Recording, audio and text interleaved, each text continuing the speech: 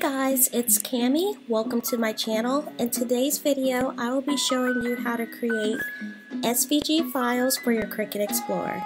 In this DIY tutorial, I will teach you how to save tons of money by recreating overpriced designer graphic tees. To start things off, I'm going to head over to one of my favorite designer websites and see if I can find a toddler tee I would like to make.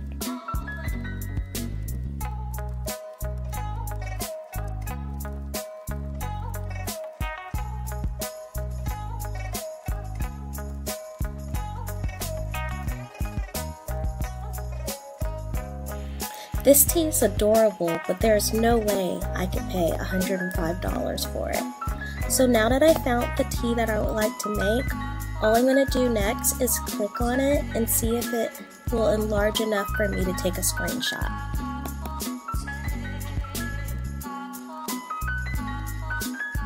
I'll be using Adobe Illustrator to create the SVG. First, drag and drop your screenshot and duplicate it.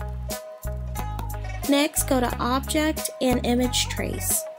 Next, we'll need to open up your image trace settings, which can be found under Window at the top of the program. Under Image Trace settings on the right, we'll be changing your mode to color.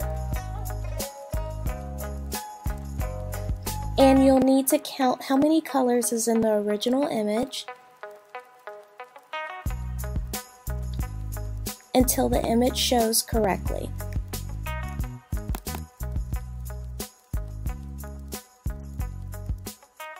Perfect. Now it's time to expand your image. Click on Object and click Expand and click OK. Next, I'm using the white arrow to select and delete the background. Simply watch what I do on the screen to make all the shades of brown the same. As I zoom out, I can tell it's looking pretty close to the original design. However, I'm not a fan of the outline going around the bear, so I'm going to use my black arrow selection tool to actually remove this outline. Although this process is very tedious, the results make it worth it.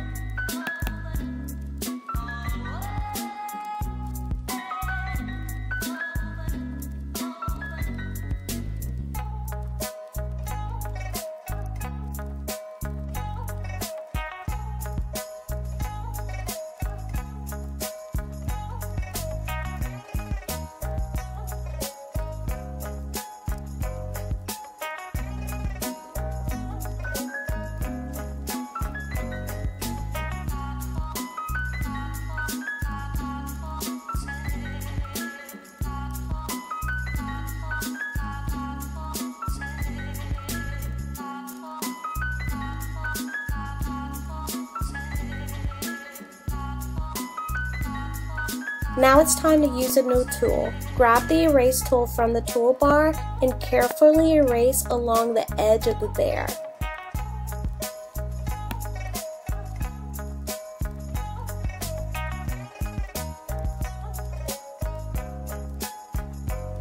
Don't worry if it's not perfect. We're going to come back in with the smooth tool and get a rounder edge.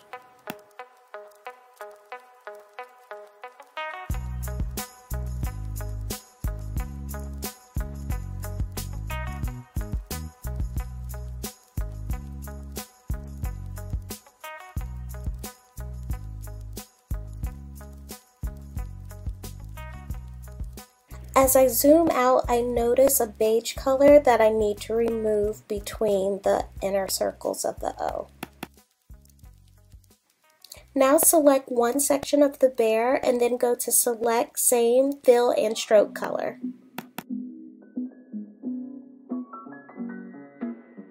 This is the most important process to create your SVG layers for Cricut. Right now, I'm selecting and deleting all the pieces that I don't want the Cricut to cut.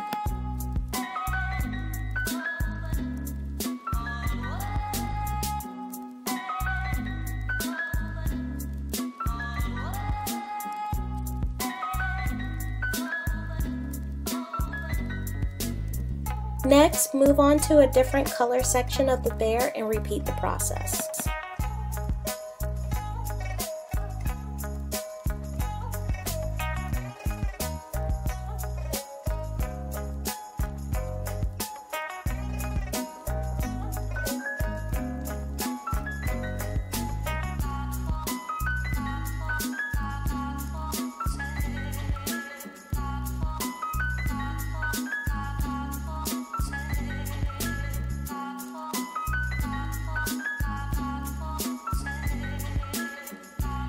So this part is totally up to you, but since I know a font that's very similar to their logo, I'm going to go ahead and change the font.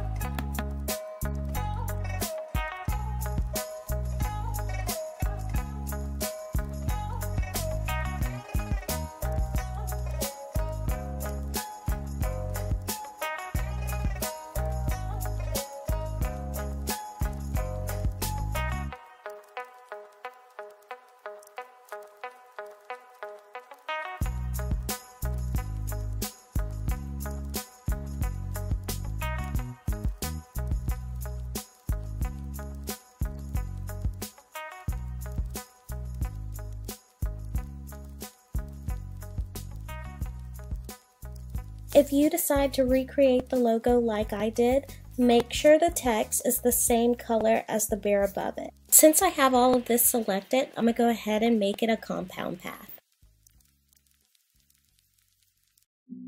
Now I'm just going to take time to put all of the color layers back in place.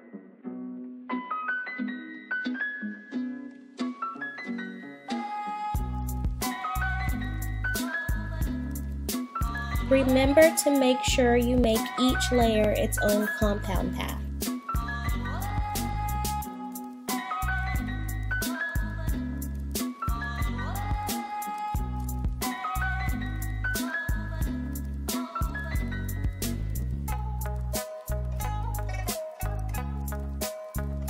Don't mind me, I'm just going to fix this edge real quick because I'm a perfectionist.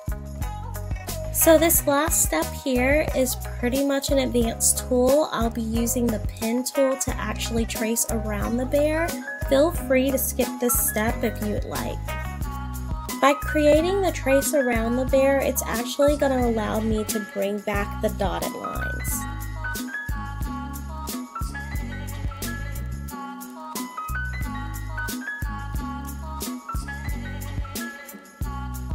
Please let me know in the comments below if you would like a video of me showing you more in depth how to use the pen tool.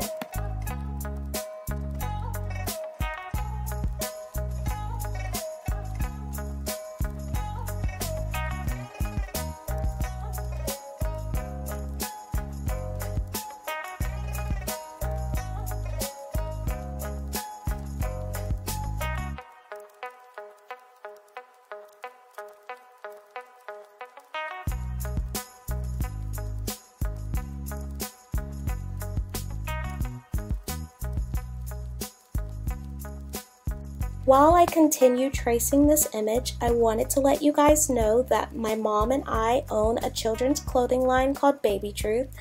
We would love for you guys to check it out. If you look at the description below, you can receive 10% off your first purchase with a special coupon code, and our website is babytruthcollection.com. Hope you like our designs.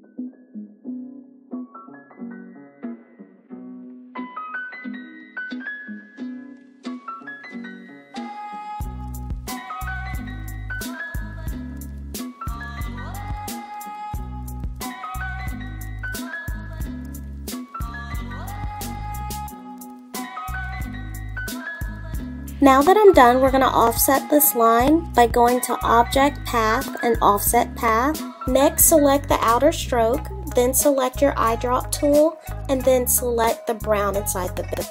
Next, open up your stroke window so we can play around with the strokes and the dotted line settings.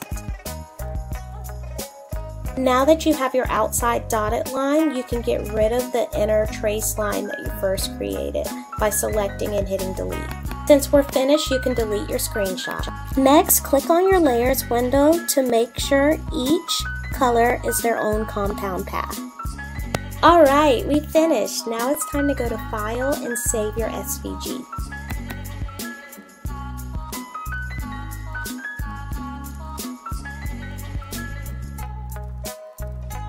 Okay, so now that your SVG file is saved, it's time to upload your design into Cricut Design Space. If your file was created correctly, you should be able to look at your layers and see each individual color grouped as its own layer. Just realize that you won't be able to move each individual color layer until it's ungrouped. Well, there you have it. I hope you enjoyed this SVG tutorial and I hope it saves you a lot of money.